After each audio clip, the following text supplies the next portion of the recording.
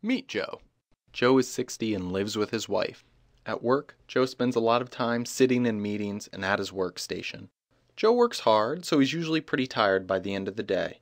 In the evenings, he likes to kick back, check his email, read the paper, and watch his favorite shows.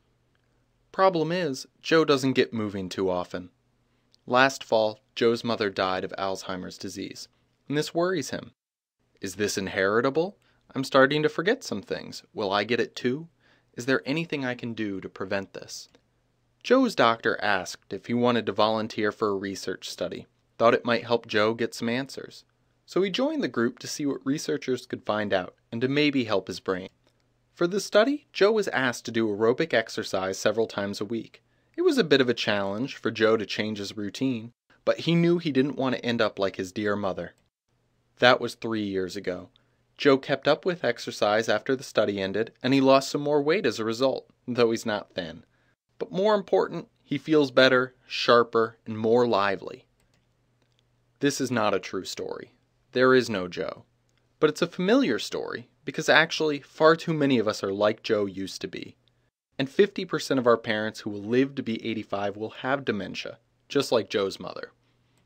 The true part of this story is that the study was conducted and published in the Proceedings of the National Academy of Sciences. They found that the group doing aerobic exercise had a significant increase in the part of the brain associated with memory, the hippocampus, compared to the control group. This is huge, because generally the hippocampus shrinks with age. In fact, in the study the hippocampus shrank in the control group. Just in the last 5 years, researchers started to find out a lot more about the brain. This study is one of many. Whatever your age, there's a lot you can do to improve your brain. Not only to lessen your chance of having dementia when you get old, but also to get sharper, quicker, and more mentally fit today. Having a better brain could help you think more clearly, learn more easily, remember more, build better relationships, and unlock potential for your future.